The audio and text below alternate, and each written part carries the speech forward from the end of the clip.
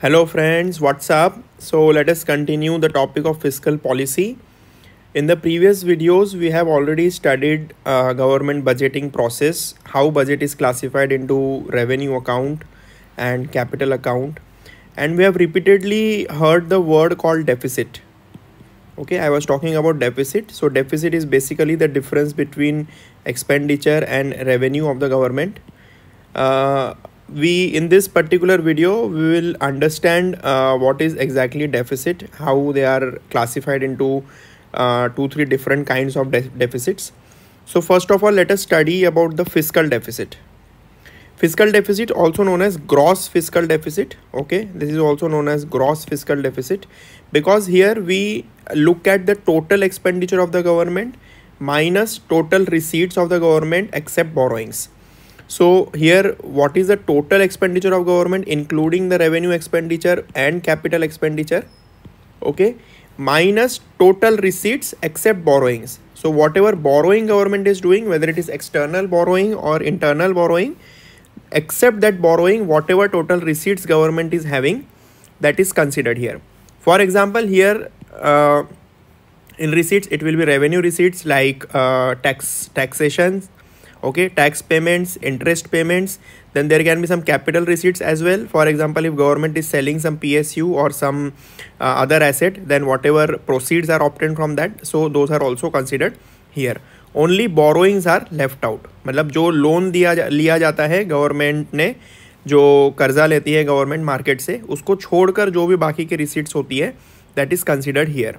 So fiscal deficit or gross fiscal deficit is total expenditure, revenue plus capital minus total receipts excluding borrowings. So total expenditure minus, now what is total receipts except borrowing? It is total revenue receipts plus non-debt creating capital receipts, right? Borrowing means what? If you are borrowing something, that means you are creating debt, right? Borrowing is basically creating debt. So non-debt creating capital receipts is considered here, and we are leaving apart the borrowing. And the fiscal deficit is met through borrowings, definitely see. So whatever our total expenditure is there and whatever total receipt is there except borrowing, that is met through borrowing. Basically this difference will be borrowing, otherwise it will be balance, right? So whatever expenditure we are doing and whatever total receipt plus borrowing, that should balance, that should become a zero. But we are leaving aside the borrowing. So this fiscal deficit is nothing but your total borrowings. So fiscal deficit is what? It is net borrowing at home, whatever you are borrowing from the domestic economy, whatever you are borrowing from the RBI, that is how much money you are taking from RBI. This is known as printing of money. How much you are asking RBI to print money for you, and borrowing from abroad, from the foreign countries or foreign institutions. Borrowing at home, what is included here? Small saving schemes or from commercial banks through SLR. So I had told you in commercial banks lecture, in banking system lecture, that the banks can invest in SLR in the form of government securities. So in a way they are giving loan to the government by buying their securities. So fiscal deficit is met through these three channels, and it should be equal to the sum of all these three things. Now let us look at the next concept called revenue deficit. Revenue deficit is simple. It is revenue expenditure minus revenue receipts. So in fiscal deficit, we had considered the total expenditure minus total receipts except borrowing. Here we are considering only the revenue expenditure minus revenue receipt. So basically here we are trying to see how much of the current expenditure is getting financed through the current receipts. Okay, revenue means what? Current, for this year, which is not creating any liability or which is not creating any assets, which is not affecting any liability or which is not affecting any assets. So they are the current expenditure and current receipts. So we are trying to see here how much of our current expenditure is getting financed through the current receipts. Ideally, friends, this should be zero. So all your revenue expenditure should be met by revenue receipts. So whatever expenditure you are doing in the current year, it should be met from the current receipts only. Now in the revenue expenditure, there is one thing that the government of India gives to the states. Okay, state grant to create capital assets. to create capital assets. Now government of India is giving this money to the state, so it is a revenue expenditure for government of India, because it will not get it back. It is not creating any assets, or it is not increasing or decreasing any assets for the government of India. So for government of India, it is revenue expenditure. But to the state government to which it is giving, and the state government is generating capital assets from it. So basically in the country overall, if we look, the capital assets are getting generated. So the revenue deficit which is left after subtracting these grants for creating capital assets is known as effective revenue deficit. Okay. So revenue deficit minus the grants for creation of capital assets. So whatever is the percentage of total money that is given to the state government for creation of capital assets, if that is subtracted from the revenue deficit, then we get the effective revenue deficit. This is a concept which was introduced in 2011-12 budget for the first time, in order to understand what exactly is the effective revenue deficit. Effective meaning, actually, see, it's somewhere in the country capital assets are getting formed, but for the government of India it is a revenue expenditure. That's why it is a part of revenue deficit, but it has to be subtracted to get the effective revenue deficit, as to how much exactly we are expending for the current expenditure from the current receipts. Then the third term is primary deficit. Now see, what is primary deficit? Primary deficit is fiscal deficit minus net interest liabilities. So see, our expenditure, total expenditure also includes interest payments on the previously borrowed loans. Like, right, central government ने यदि कुछ loan लिया होगा पहले का जो loan है उसका इंटरेस्ट पेमेंट्स करता है, और वो इंटरेस्ट पेमेंट्स भी हमारा एक्सपेंडिचर का पार्ट होता है, right. So if we just subtract those interest liabilities, interest payments from the fiscal deficit, we get the primary deficit. Okay. So why this is done? Because these interest liabilities are due to past loans. मतलब पहले जो भूतकाल में हमने जो loans लिए थे उसकी वजह से ये इंटरेस्ट लाइबिलिटीज है. The interest liabilities are because the loans taken in the past, not the current loans.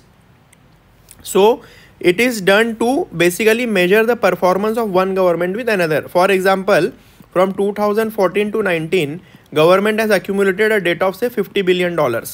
And suppose in 2019, a new government will come. A new government comes and it has to pay interest. It has to pay interest on this $50 billion. Now this new government will say that this $50 billion was taken by the old government and we are paying interest on it. So our effective deficit, our primary deficit is not so much. We have to subtract those interest payments which we are making for the previous government. So our actual deficit is fiscal deficit minus interest payments that we are doing. That is our primary deficit. So primary deficit is basically borrowing on account of current expenditure exceeding revenues. It is just on account of what we are doing it in the current year, not of the past. Past की वजह से जो हमको interest payment करना पड़ रहा है वो इसमें कंसिडर नहीं होता है. That is called primary deficit. Okay. And it is basically to major performance of one government with another. Now you tell me, if the primary deficit of one government is reducing, if the primary deficit is reducing, what does it mean? It means that the current government is performing well. The current government is performing well because primary deficit is reducing, meaning what?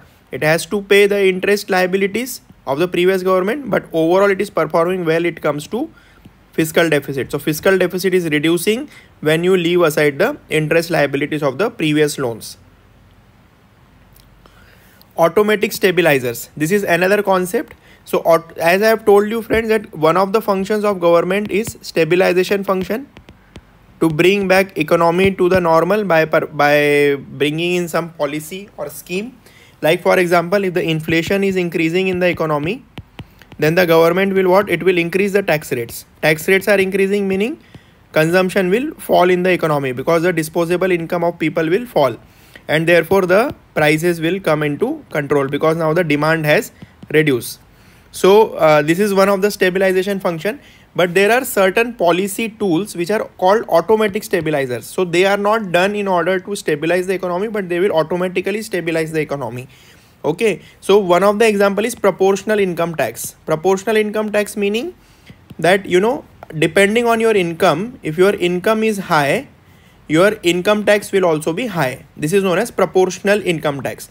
For example, if you are earning 10 lakh and you will pay 10% of your and you will pay 10% income tax. If your income is 20 lakh, you will pay 20% of income tax. So this is known as progressive taxation. Okay, your tax liability is increasing depending on your income, if your income is also increasing, and this is known as proportional income tax. Now because of proportional income tax, what happens, whenever the GDP rises, the disposable income also rises, but less than the rise in GDP, as part of it is siphoned off as taxes.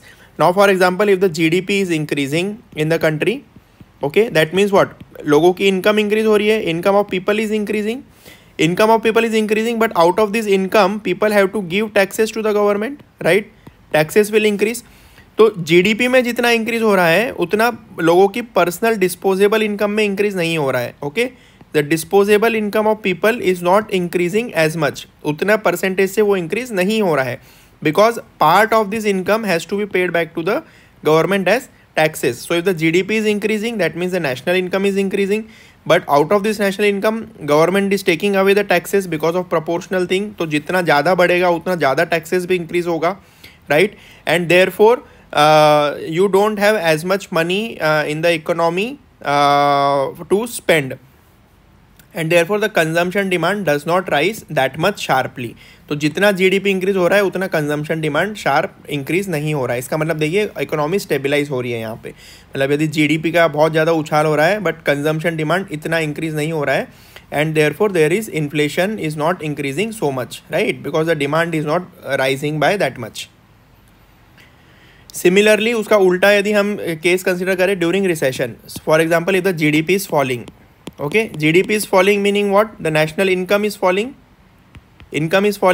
but income is falling meaning that now the people have to pay less taxes because their incomes are less. So overall fall in disposable income, personal disposable income, is less than the fall in GDP, correct? Because say if GDP is decreasing by 10%, overall income, that means it is decreasing by 10%, but now the taxes which people earlier were, say people were paying say 10% tax, now because their income has reduced because of the proportional income tax system, now they will pay only 5% tax. So overall the disposable income with people is not decreasing by that much. It is not decreasing by overall 10%, it is decreasing say only by 5%.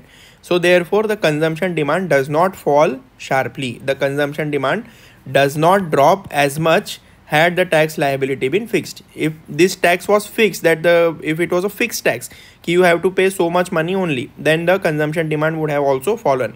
But now people have to pay less taxes, so the consumption demand does not drop so much, and therefore the economy is stabilized. So proportional income tax is an automatic stabilizer of the economy. Now let us look at one more concept which is known as discretionary fiscal policy. What is discretionary fiscal policy? Discretionary fiscal policy means that when the government is trying to deliberately stabilize the economy by performing some actions, right? Here we have seen that this is automatic stabilizer. Government is not taking any specific measure to stabilize the economy. But if the government is taking some particular measure, that is for example this Atmanirbhar Bharat scheme, okay, for example Atmanirbhar Bharat scheme, which was launched during the COVID-19 pandemic to bring economy back to its track by spending into particular sector, by providing loans to the state government, by providing loans to the MSME sector, right? So this is a deliberate action, okay, मतलब government जानबूझकर कुछ actions करती है economy को stabilize करने के लिए, and such fiscal policy is known as discretionary fiscal policy. Discretion मतलब अपनी मर्जी से, right? अपनी मर्जी से जो government करती है उसको discretion बोलते हैं, discretionary fiscal policy.